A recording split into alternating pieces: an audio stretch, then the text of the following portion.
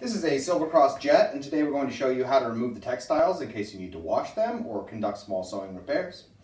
What we're going to remove primarily today, or exclusively today, is the seat textiles. The canopy is somewhat removable, but the problem is that the method with which one removes this front rib, which involves poking inside the hinged element on the side, can result in breaking that canopy strut. So we're not going to do that today, and I would recommend that in general you try to wash the canopy, just like hand wash it, yeah, because there is a very strong chance of breaking the connection point to that strut in the front. But we're going to remove the seat textiles today, which is the key element that you would need to wash anyway, and let's get started.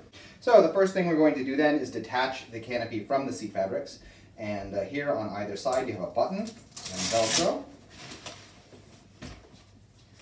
So just open that up, pull it away, and then it's also attached in the back via another Velcro here.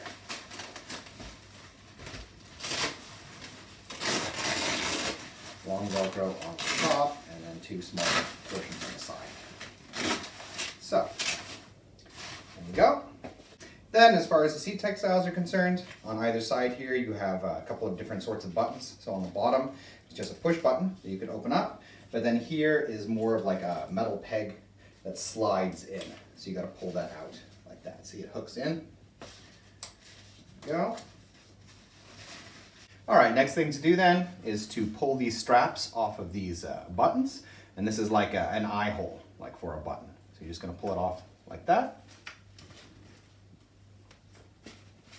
Then for the next stage, you're going to need to start unscrewing. So we have one screw here and then three here.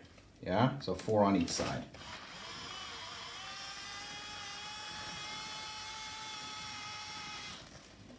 There we go. All right, then we're going to move on to these 3 screws.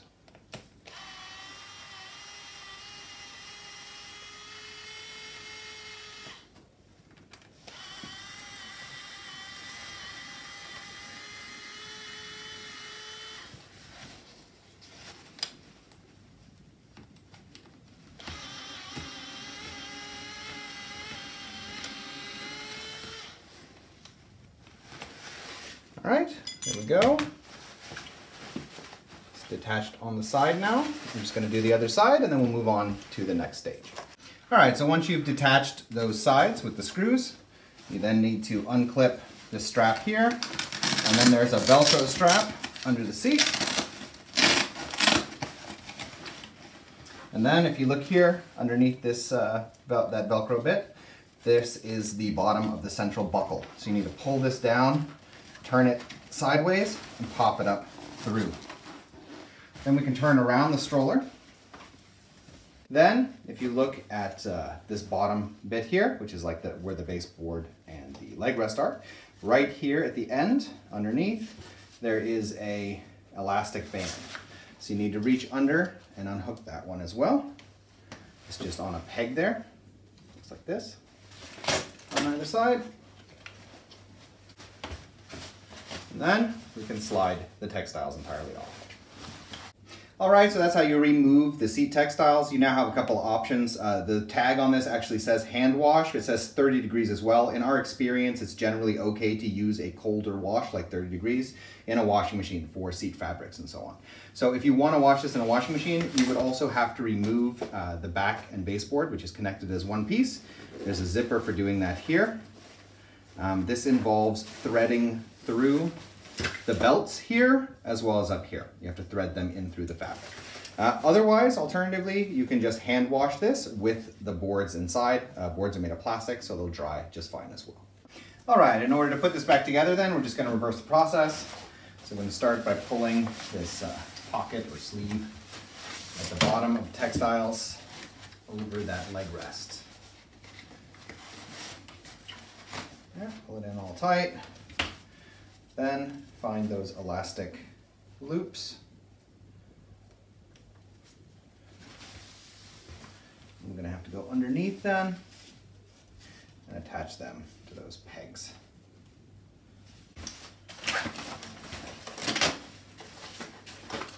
Take that middle buckle, slide it down through that slit again, and just pull it nice and straight. Reattach that Velcro. Reattach this. That was easier before the Velcro. That strap. All right, then it's a matter of doing that screwing. I'm gonna find that easiest by turning this down on its side. And then we're gonna wanna line up these holes.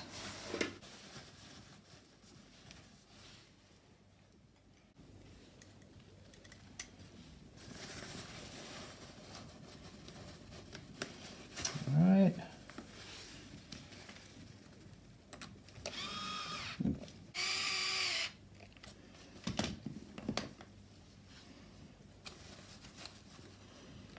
Next one.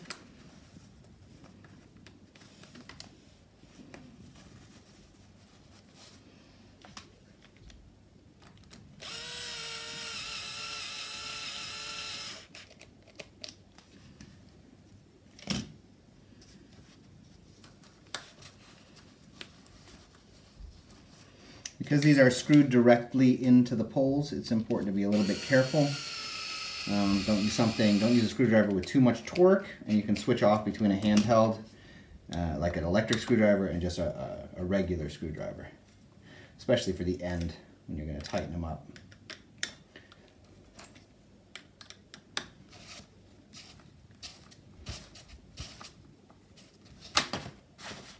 There we go. Then there's this one, right? And this holds both the seat textiles as well as the strap that's responsible for adjusting the recline. So you need to first go through the strap and then through the seat textiles.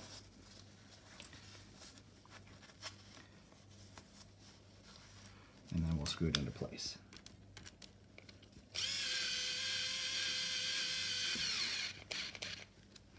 All right, I'm just going to do the other side, and then we'll proceed. All right, then. Now we can reattach these straps here. Just pulling that button through the eye hole. There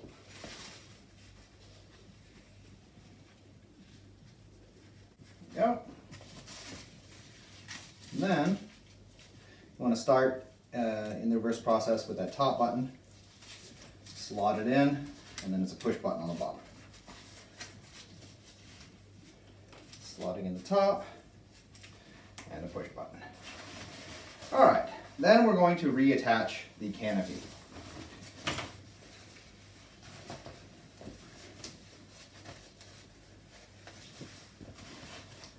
So, on the sides here, there's Velcro, and a button.